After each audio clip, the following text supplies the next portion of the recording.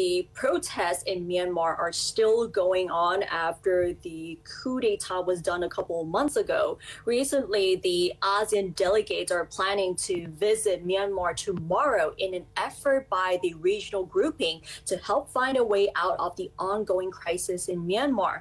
The source said the ASEAN team is scheduled to meet with leaders of the State Administrative Council, which is running the country after the military took over the democratically elected government led by the National League of Democracy in a coup in February.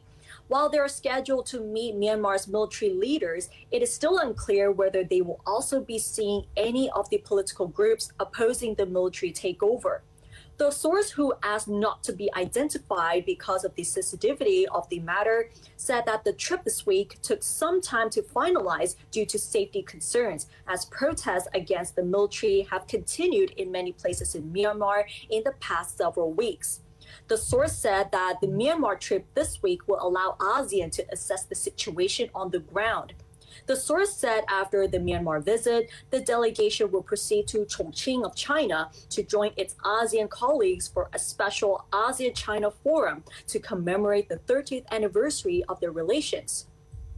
Previously, a summit of ASEAN leaders was held in late April, where they came up with a 5-point consensus, which essentially called for an immediate end to the ongoing violence in Myanmar and for ASEAN to play a mediating role in the crisis. It also proposed a visit to Myanmar by special ASEAN envoys.